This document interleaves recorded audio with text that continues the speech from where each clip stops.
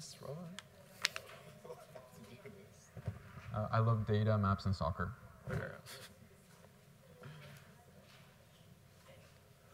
Hi, good afternoon. I'm pleased to introduce Juan Vasquez. Juan Vasquez is the data program manager for the cities of finance, an open data and GIS advocate, and a data instructor on nights and weekends. He's also a fan of soccer and football. He'll be presenting his talk titled Open Data and Maps as Tools for More Impact. Please join me in welcoming Juan. Thank you, Courtney. Thank you, thank you. Do you all hear me okay? Is that good? Cool. Good afternoon. It's a pleasure to be here with you all, to have the opportunity to talk about how open maps, or open data and maps can help lead organizations to greater impact. I'll be sharing with you all between 2 and 4 use cases, depending how our session goes, in how we're using these technologies at the City of LA's Office of Finance. My name is Juan Vasquez. As Courtney mentioned, I work with the Office of Finance as a full-time employee. I've been there for roughly 2 years, and prior to that, I was with the mayor's office and the private sector and a few other things. But why does this matter? Like, why do these topics even matter? You know, I step outside of the constructs of today's event and think about yourself in the workplace. These technologies, open data and maps, give you things like free market research. They give you access to intelligence about your audiences. They are sources of free knowledge and information. For maps, you can help decision makers, gatekeepers, obstacle creators. You can help them see the data they're used to in totally new ways. And you can also help them see data they're not familiar with at all in ways that they can perhaps build empathy and a connection with that data faster.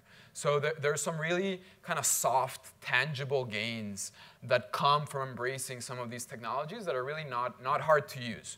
So that's what we're going to get into today. Let me get my clicker. All right. So again, by day, data programs manager at the Office of Finance. What this means is that I am a leader in helping this 400-person organization modernize itself. Government is not modern because it's been around for a long, long time. The city of Los Angeles has been around for like 200 and something years. The formal government, over 100 years. So whether it's government or a corporation or a nonprofit, if you've been around for that long, calcification builds up. Things get rusty. Things get inefficient. It's impossible for it not to. And so we're this 400-person entity that every year has to bring $4.5 billion to the table to help fund things like public safety. You know, we have crazy fires. We got to put that out. We need money for that. Public infrastructure, a wealth of issues that we have to deal with. A lot of those funds come from the revenue-generating functions of the department I work with. Additionally, I teach on topics of data analytics, open data, visualization, storytelling, packaging up products that use these disciplines nights and weekends. And also, I tweet and Instagram a lot about these topics. So if you're on those social media channels and are trying to consume more of these topics, you can follow me at Juan S. Vaz, and for the most part, I follow along. I love data. I build maps for fun. My dad retired as a pilot last year, so I built him a map of the 55 countries he's traveled to. My wife and I recently got married, and so I built her a little map of all the trips we've taken as a couple. I love LAFC. They play later today. I'll be watching that game. Naturally, I've built a map that tracks their performance over the season. So I love data. I love maps. I encourage you all, especially the younger members in the audience, to find your passion projects and find your passions, build projects around those topics, and build a portfolio. It's been very helpful for me. And so a little bit about myself. Storytelling goes really well with data, and so gotta share that. Also, before we get into it, here are 2 links that could be very valuable and helpful. The first one, bit.ly/tools. This one is a running list of data and open data related resources. It's a public Google Doc, and so you can take a picture of this. And as I come across things, I gradually add to it. And then you can see all of my classes right here, bit.ly/dataviz in LA. I'm slowly trying to take over that combination of SEO keywords and the interwebs. Dataviz in LA. All right, so this is what we're getting into today. I'm going to review 2 approaches that I have found are very, very helpful for anyone trying to use maps and open data at work, but additionally just grow a data culture in their organization. So we're just going to look at 2 approaches, very simple, and then we're going to get into 4 use cases. I have them organized in what I think is a good order of relevance and interest. And I'm going to have a kind of a space for Q&A after each one. So we're going to talk about how we've used maps and open data in cannabis legalization here in Los Angeles. We're also going to talk about how we've used zoning data, which is available through open data, to improve our business lead generation and lead conversion efforts. Raise your hand if you're part of an organization who has to convert leads through some sort of funnel. Raise your hand. OK, thank you. I guarantee you, those that didn't raise your hand, if you think about it enough, there's some audience in your organization that you have to put through a funnel. You got it. For us, that funnel is largely, we think you're doing some sort of business activity, maybe as an actual entity or as a freelancer, as an entrepreneur. And we want you to register with us at the City of LA's Office of Finance so you can take advantage of tax exemptions, and so that we can say, hey, in Los Angeles, we have over 500,000 small active businesses, and more than 3/4 of that, I believe, are small businesses. Like, it is important for us as a city to know where our entrepreneurs are. So that funnel is something that I've used our zoning open data to help perform better. So we'll get into that. And then we're going to talk about how we've used mapping and open data to help inform decisions and delegation in our homelessness relief efforts. And then lastly, how we're using these tools to improve the experience for local businesses in our city. Then again, Q&A at the end or in between. Or if you have a question along the way, just feel free to raise your hand and we'll address it. So let's get into it. First, I want to suggest 2 general approaches for anyone interested and actually, we should take a step back. Let's quickly define open data, okay? Open data is information that is freely available to anyone with either the internet access and or the physical ability to absorb it. So yes, it is most definitely the tabular and structured data sets that we share through our open data portals that look like big-ass spreadsheets with crime information and building permit information. But open data is also the bus schedules that are available outside, the parking schedules that are kind of printed on aluminum laminate with colorful inks and like 50 conflicting messages nailed into the ground. That's also open data. So think about open data, anything that someone with internet access and a machine can access, and if it does live out in the tangible world, anyone with the physical ability, that makes it open data. And then maps, you're basically engaging with information through a lens that prioritizes the built environment, which is so important because I guarantee you for most organizations, their end result, the thing they do, lives and kind of rolls itself out through the built environment, like through cities and towns and countries and zip codes and roads. That's where the products and the services live out. So some kind of framing for what these 2 technologies are, open data and maps. With some kind of foundational work there, let's talk about 2 approaches that I believe are very successful in helping organizations adopt open data and or maps, and really technology as a whole, but definitely these 2. The first is using it as a public-facing, typically external, quote-unquote, content piece. This can be something that lives on a website. It could be a map that explains what service areas a nonprofit or a school typically covers, and some of the stories from those service areas. Or some of the stuff we'll explore later is what are all of the licensed cannabis businesses in the city? It is not necessarily an internal-facing tool for our decision makers. It is something for the public to use. So these are content pieces that drive eyeballs towards things you care about. They can help get more donors, get more sales, get more volunteers, get more recruits, get more of whatever you need from the outside world. You can use maps and open data to build content pieces that drive that traffic.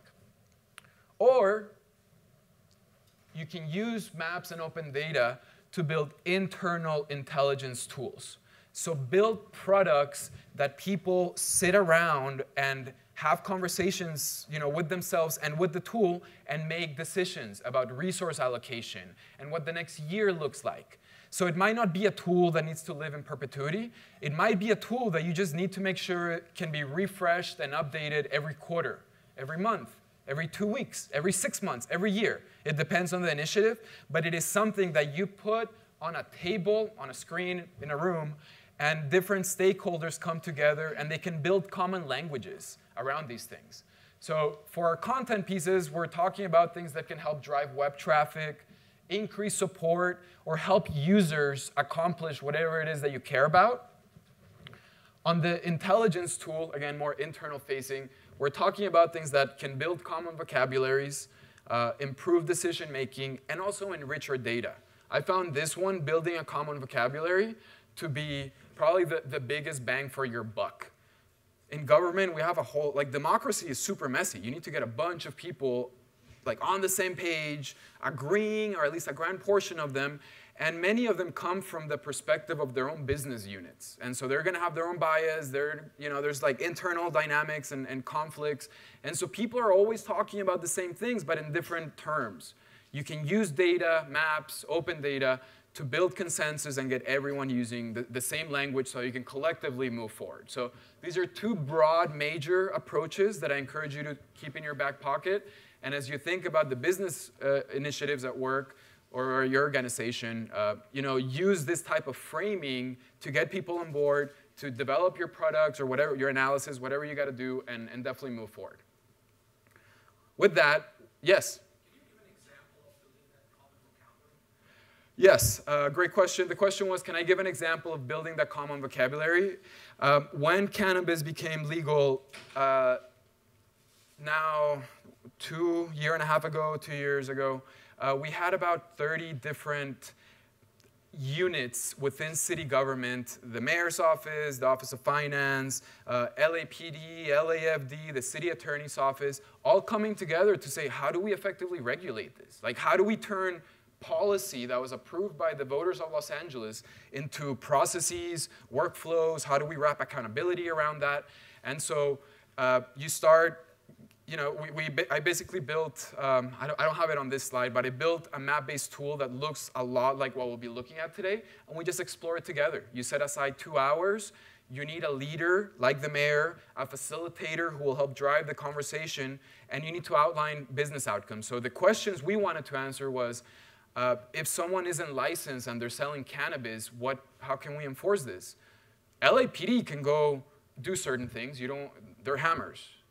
If there's anyone with LAPD, no offense, but that was the language that was being used. We're hammers, and if you're a business owner who is a person of color or an immigrant, and you're just selling some dime bags, which is now legal in LA, maybe you don't need a hammer to deal with. Maybe you need someone to cut your water, which is something DWP can do. So exploring options becomes super important, and maps and open data can do. Does that answer your question?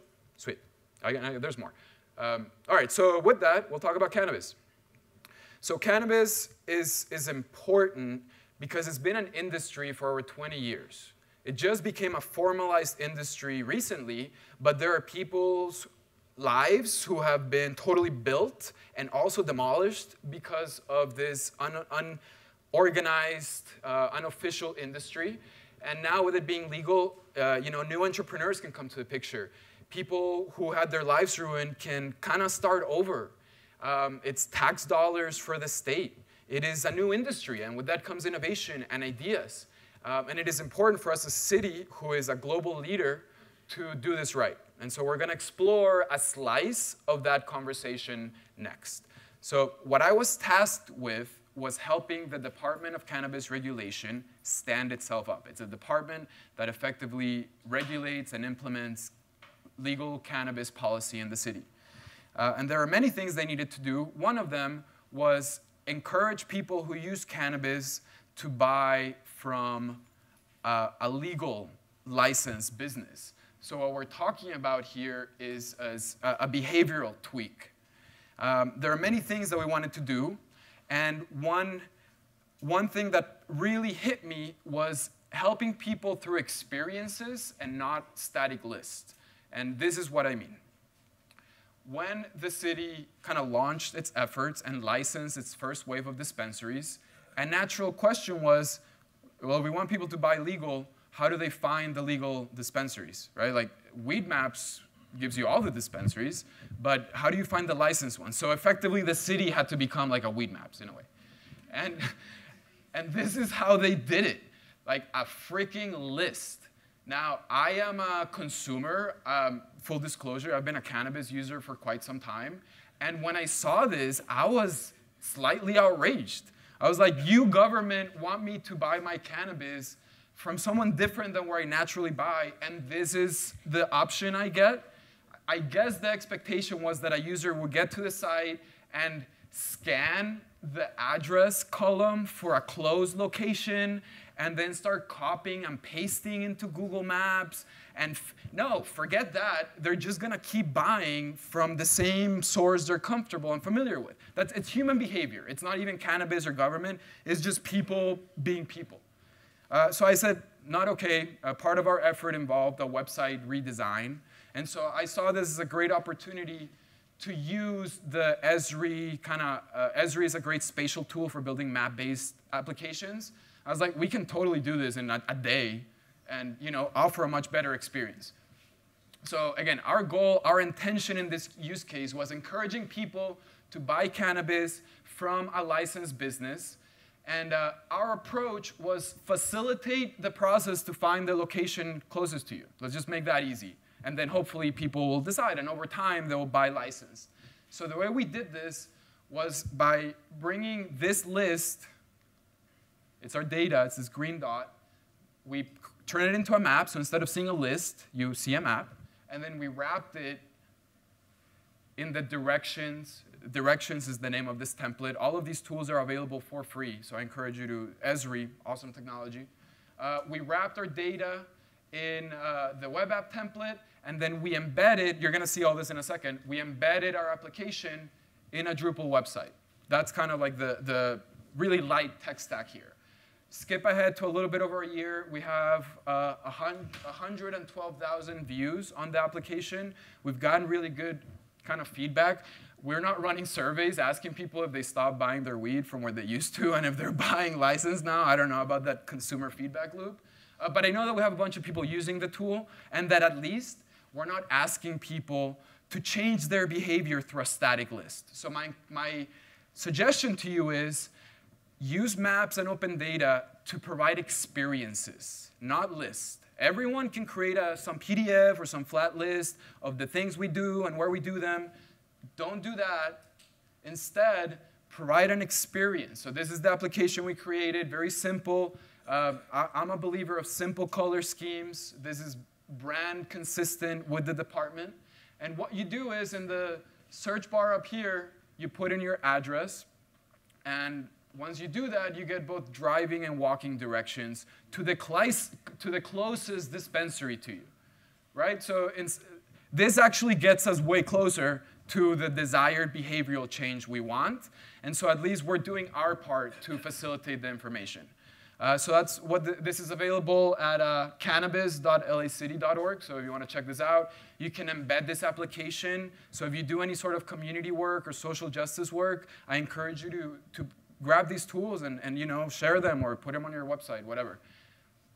These are some other web app templates that are available for free as part of the Esri ArcGIS kind of family of technology. And you can do a bunch of things. There's like endless templates that you can play with. You can download the code base and Frankenstein your own thing. Or you can just kind of launch the application template without ever having to touch a line of code. So very, very effective. I think, OK, that concludes the first use case on cannabis, where again, the goal is move away from static lists, use maps and open data to provide digital experiences to help drive that behavioral tweak. We're now going to talk about lead conversion using zoning data. Any questions on the cannabis? OK, let's continue then.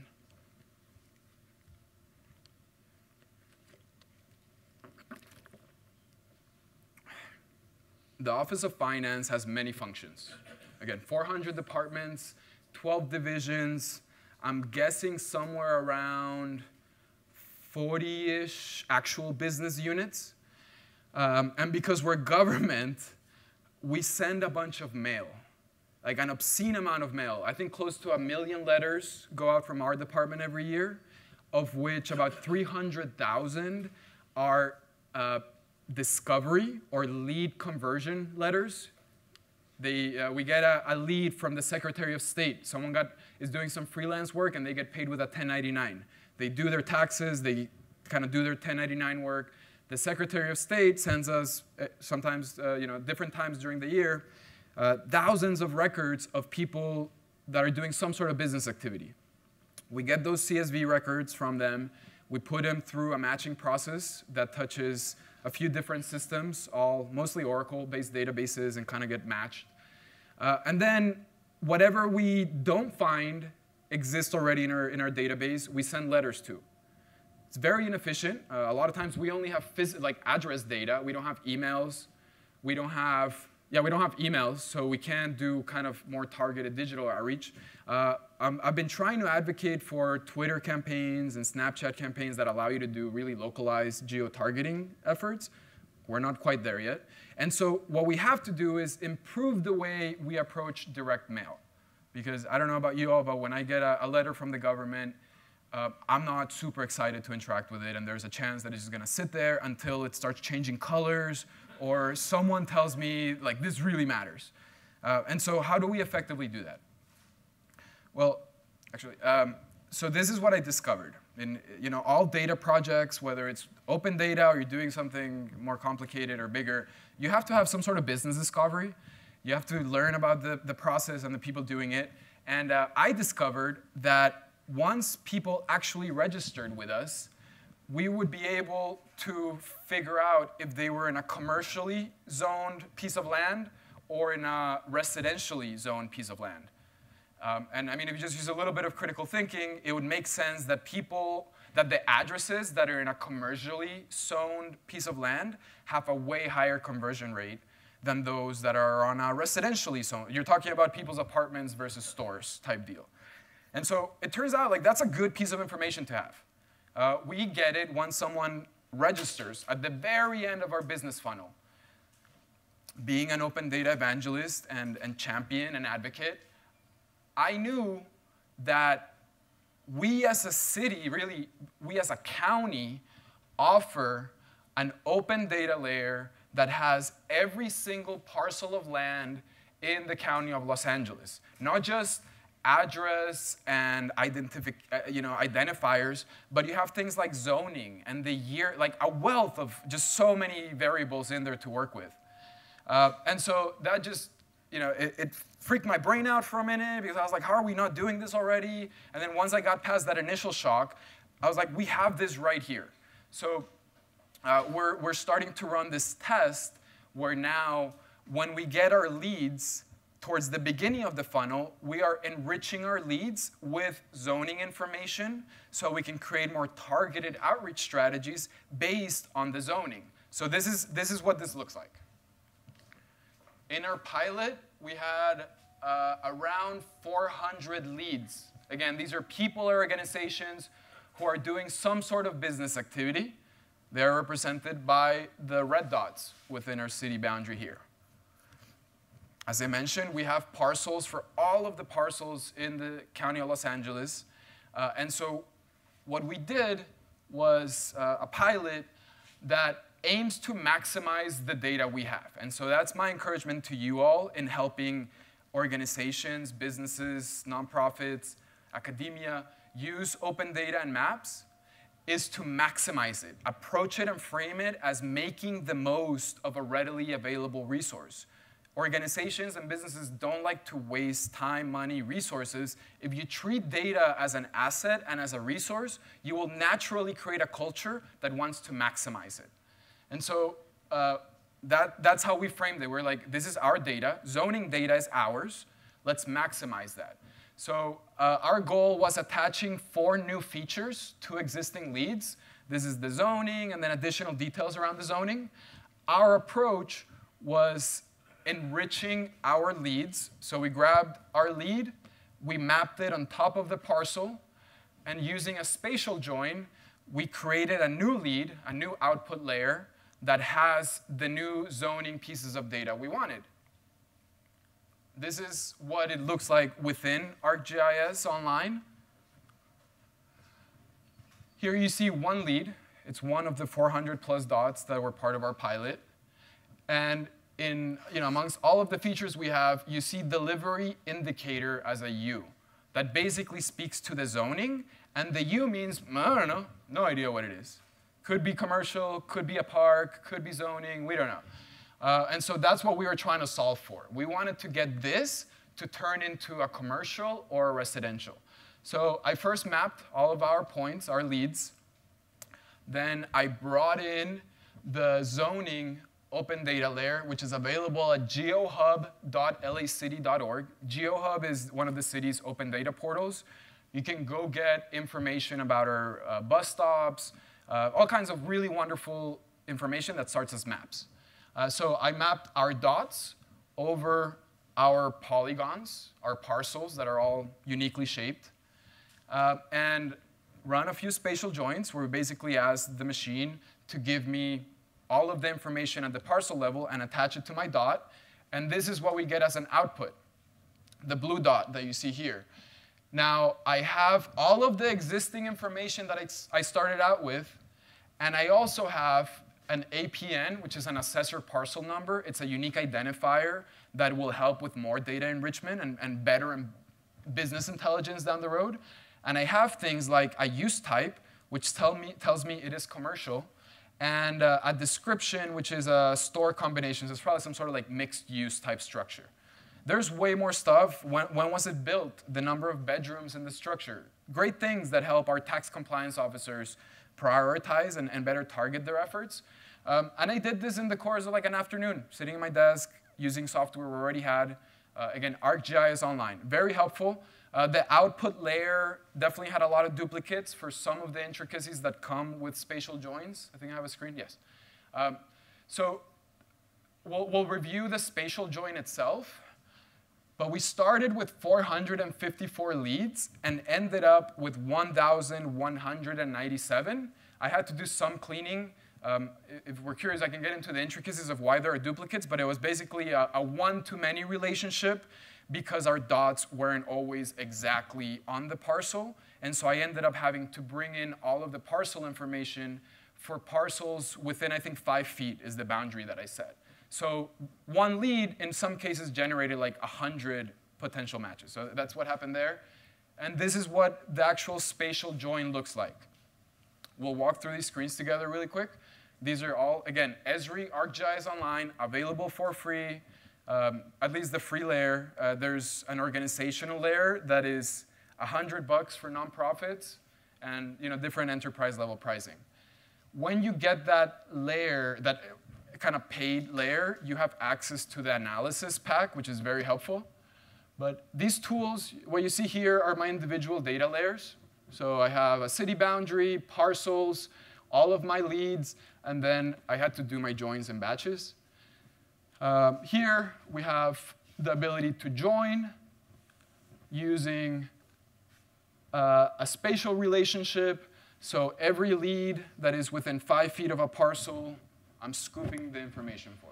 And that's what generated my output layer with all of the extra information that really helps inform some of the targeting strategies that we want to try. So we're probably not going to waste, for the commercial leads, we're going to try doing human outreach first. And everyone that is residential, we're going to start with mail. And there's some reasons for that. I want to go as digital as possible, but that's what we're getting into.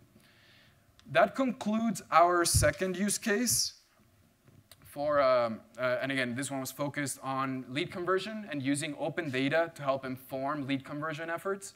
I don't have a test yet. We're waiting for another mailing later this year to start putting some of these kind of matching practices and see, hopefully, if our rates should be better, basically, by targeting some of the outreach strategies.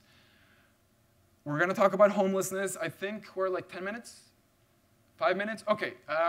I'll stop here. We can talk a little bit about homelessness and business in the last 5 minutes. But any any broad questions for these last 5 minutes before I move on to other stuff? So any questions, open data, maps, cannabis, zoning? No? All right, 10 minutes? OK, cool. So then let's talk about homelessness, because it is a huge problem for our city. It needs massive leadership.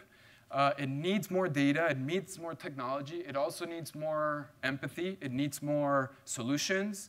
It needs more community buy-in and citizen involvement. And so it is most definitely an important topic for our for this kind of LA-focused data event. It's gotten way worse over the last few years, and it is most definitely a national issue, but LA is an epicenter for a lot of our homelessness crisis. And so now, 2 years ago, there was a ballot measure that passed that got a whole bunch of money to do permanent housing efforts and wraparound services. And when this was passed, we needed to get stakeholders to come together and have conversations about where are there problem areas and where should we prioritize service delivery, where are some immediate need areas. This was a broad coalition, probably 13 different types of organizations coming together, most internal city organizations. And I was tasked with building a business intelligence type tool to help surface or help the task force explore some of the data related to homelessness in our city. So, and the intention here was identify locations, basically. Where can we offer services out of, and or where can we build housing in using existing city sources? My approach was building one application that brought together 4 applications. So the gray box here is one application that houses 4 separate applications, 3 of which, all the purple ones, are the same template. Again, no coding needed, just using the technology that's available. If you're interested in working with ArcGIS Online, you'll see them in a minute, but basically my purple boxes are called Basic Viewer. It is a very simple, clean template meant to help someone explore a map and maybe take some measurements, stuff like that. It just keeps it very clean. And then the last one is Local Perspective, which helps you find how many of whatever you have mapped within a particular location and a radius around it. So I packed this up and shared it with our homelessness relief task force, and they've used it periodically to have conversations. I'm no longer involved. I'm not really sure what's come from it, but that's the last thing we'll talk about here. And so this is, we're looking at, I think, 2 or 3 screens. This is one of the views of the application. What you see on the outside, homelessness data exploration, and the 4 tabs, that is one application. That is the tab, I think it's called tabbed experience. Every tab gives you a map, a website, a video, whatever you want to put there. It just gives you different tabs to share content through, and you can display it in different ways. So each one of those tabs in my application represented different data sets.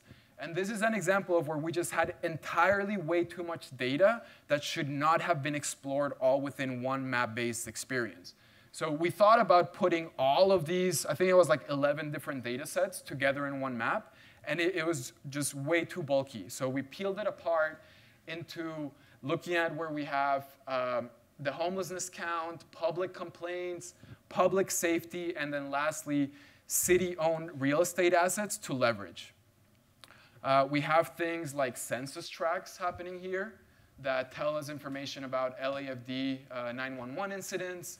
We have a sense of space, so we can have conversations about, is this particular area too big for what we want to accomplish? Do we need more humans? Or are there some smaller areas that we can totally tackle right now based on the human capital we have?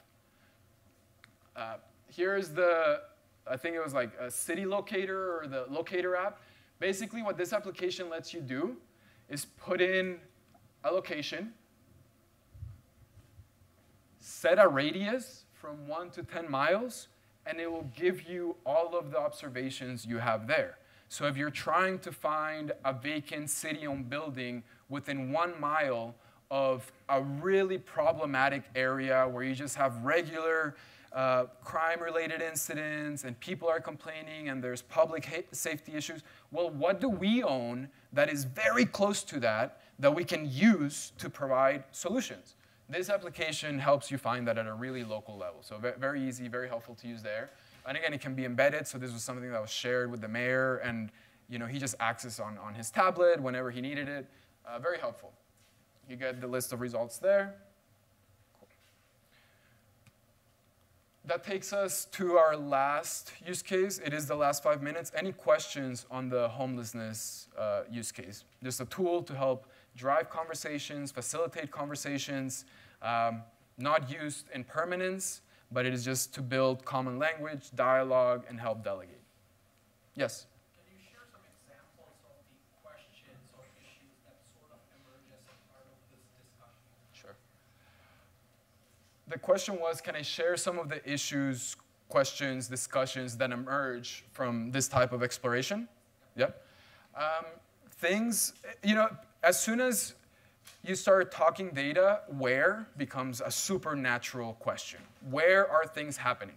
And that can range from all kinds of granularity or zoom levels. We can talk citywide down to what intersection. So people really wanted to know, for example, being a government, what council districts are most problematic. LA has 15. That's way too big. So we always try to work down to census tracts. Most common issues. Which are the most problematic? Are we seeing a lot of domestic violence? Is there a lot of homeless crime? That was a thing we discovered, was that a lot of female homeless individuals were being regularly victimized. And so things like that start emerging. And so now you need to have other conversations that touch on sexual and domestic violence prevention, and how do you treat victims that have gone through that. You start getting into the politics also, where a city attorney might have a particular opinion on how to deal with a particular public safety issue. Just like with the cannabis, cops send a cop versus cut someone's water.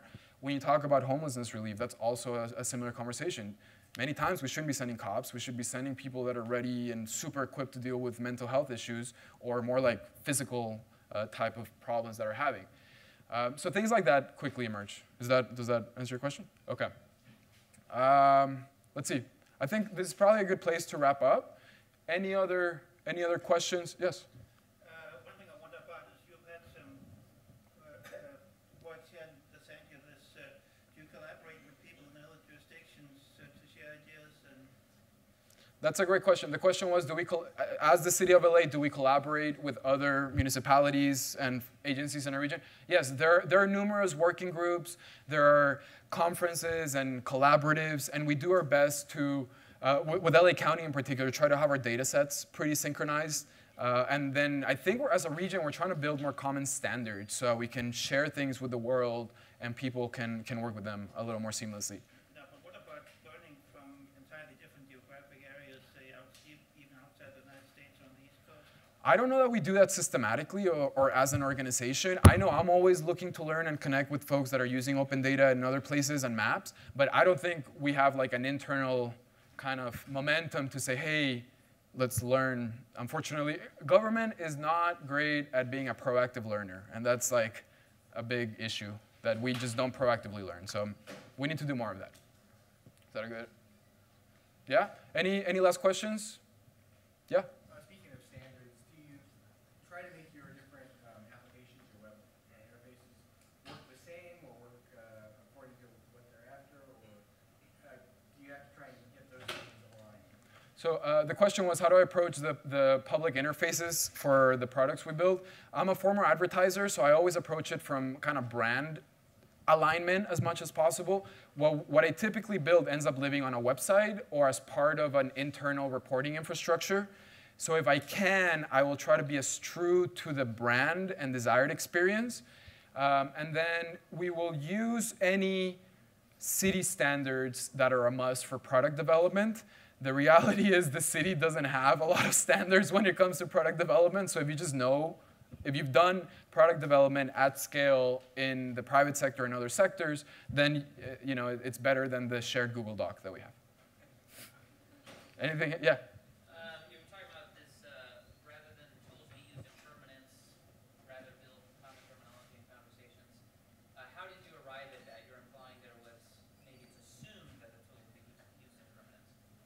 So the question was, when we talk about tools that are not there permanently, how did I discover that, or how do I kind of come to that recommendation for you all? Mostly from experience. So I used to think any tool that I build, it must be able to live without me in 5 years.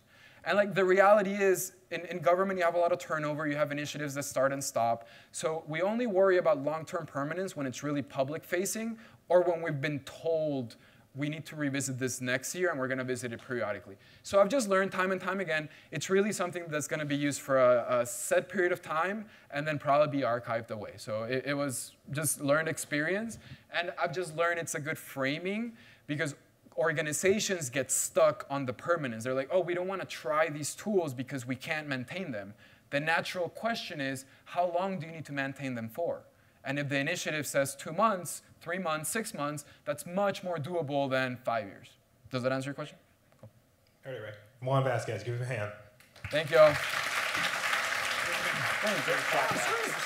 Thank you, Freddie. I appreciate that. Thank you, everybody.